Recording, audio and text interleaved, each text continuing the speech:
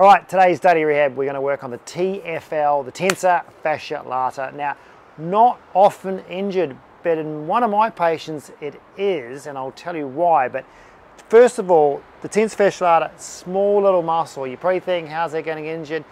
A lot of you have pain in that area, but it's not that muscle. It might be round from the glute, or it might be referred from your back. But if you've got problems with that tensor fascia lata, meaning it's been strained or overworked because it's weak and it's inflamed, then I've got some mobility work to do and some strengthening work to do, and also to tie in some glute med work to do to sort of fix up the course. Now, you're going to be thinking the muscle is coming down from the side of the pelvis, okay, into your ITB like that, right? It also works with your glutes around here to work into that ITB as well, okay? So the section muscles are a very small section, and we're going to work on the mobility part of that here. Then we're going to work on strengthening work combined with some glute, and I'll explain why we're doing the glute work as well. But let's work on some mobility stuff, because most of you, if you strain this muscle or it's overworked, it's really tight, you feel like there's some triggers, you want to get in there, then working on some mobility work helps relieve it, loosen it up a bit, so then you can strengthen it and fix it. So this is your friend for tensor fascia lata. You can also use a ball. It's a little bit more brutal, and so for those of you who can handle that, that's good. But why don't you start off with a foam roller? So what you do, real simple, to get that area, you go right on your side, and instead of just staying there on the elbow, what I do is find that section. So you've got to go find the top of your pelvis where that bone is. Roll back, find your greater trochanter, which is the edge of that femur bone, okay? It's halfway in between, right? So you go bone, bone, that's the section you're looking at. So it's only that long. Then what you do is drape yourself down over it. So you're going to stay stacked with your hips like that. So the weight of your body on that, you've got to try and relax your bottom leg, is going to do the work. So you can stay there. You won't have to move too much, because most of the roller, the width of that roller is taking up most of that muscle. So you're getting mobility work done, pressure, trigger point release done through the entire muscle. It's great to work on.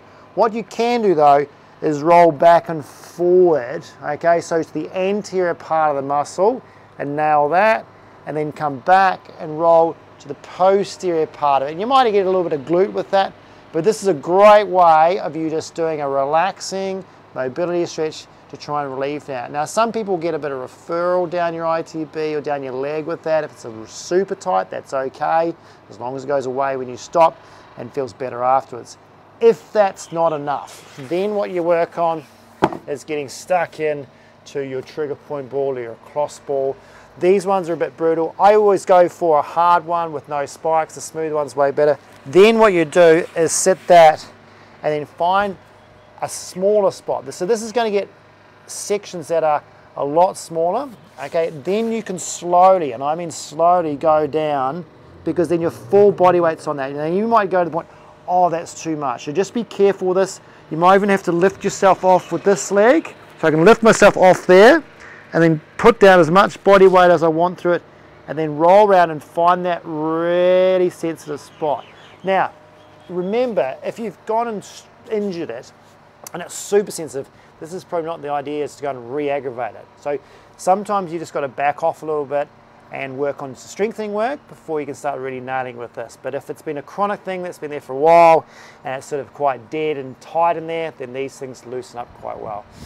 Then you've got to work on some strengthening. Now, the entry-level stuff is just getting you into some abduction of the hip. Remember, this muscle does some abduction of the hip, but it also works on connecting your ITB and does some stuff when you're running.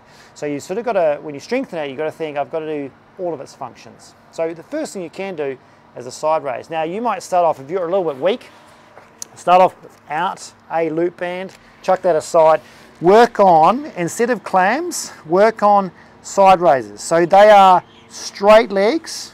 If I'm going to work on this one, I want this back behind that leg, all right, but my hip forward, so it's still stacked, okay, meaning one on top of the other. Don't have your hip backwards like this, because then you're going to start working on the anterior part of the hip and working on your hip flexion, your rectus femoris.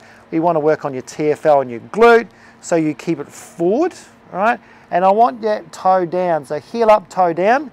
Then what you try and do is raise your leg up to maybe just above, sort of parallel. don't start working on full movement like that, because what's going to happen is you probably don't have the hip range to do that unless you're hypermobile, and you're just going to arch your back and do a side flexion of your back, which is not going to be that helpful, okay? You want to isolate this area. You also want to teach your brain to be stable while you do that. So if you're a runner or anything like that, you don't want to be moving around in your spine when you're doing a movement like running. So you've got to stabilize here and just think, I only want to go from the ground up to height. And when I feel like I'm sort of pinching in at the waist or bending at the waist, that's where you need to stop. And you may find that the long lever load like that is absolutely enough to make that muscle work really hard, okay? Now, if this is an overload issue, you've got to think about the glute work. So what I want you to try and do when you do this exercise is, instead of just raising your leg, you've got to think about, can I clench my buttock at the same time? So I'm more likely to get my glute med working in abduction to help out, because most of the time, we talked about this before, what's the cause? It'll probably be a weak glute med, not doing a good enough job when you are running or squatting or whatever you're doing that brings on this TFL pain. Most people who get this are runners, and they're running without enough glute med, and so the TFL has to work super hard, and maybe their knees rolling, and that's something that puts a lot of stress to it. So if you can strengthen up the two as a unit, so think, if I'm doing TFL strengthening, I'm also doing glute med, because they'll work together to help abduct the hip. That's their job, right?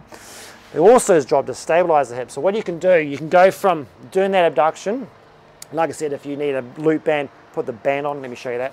You put the band on like this, above the knees, nice and flat, okay? So when you go through this part, back to here again, when I raise up, I've got some tension, okay? So the next level up would be, can you load it up and get that fatigue happening in here, a good fatigue, to try and improve your strength in that muscle directly. Once you've done that, we want to go into function, okay? So TFL, that'll work on abduction. That's like isolate the strengthening of the muscle. Then you want to make the muscle do a job, and do a job that it's not doing when you are running. So what you do is you go into what we call a hip hitch, or it's like abducting the hip, but we're stabilizing at the same time. So it's a little take on my one leg ball squat. So if I'm doing my left TFL in glute med, I want to have the leg here, my right leg against the ball, okay? So it's the leg this leg is the standing leg that I'm doing. Normally, with a one leg ball squat, I'm pushing in like that and squatting like this. Now that's going to get your glute med big time. What we're going to do to try and target the TFL this time is do the same movement here where I'm pushing in, okay? So from that point there, I'm going to push my knee into the ball, okay? Nice little soft Pilates ball like that. That's going to get me working here already. I've got static load just straight on. What I can then do, which is what you don't do on the ball squat, is then drop the hip into that movement there, okay? And then abduct the hip like that.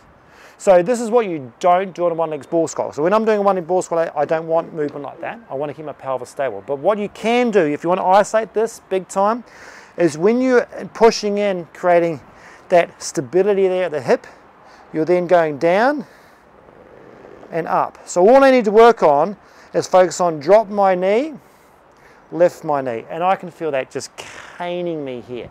You get that right, you'll feel that TFL work, but you'll also feel your glute med work. Because what I'm doing is I'm stabilizing my pelvis through my leg, but I'm also doing hip abduction. Okay, I'm raising and lowering my pelvis, so I'm working on the function directly and I'm stabilizing. It's a nice little combo.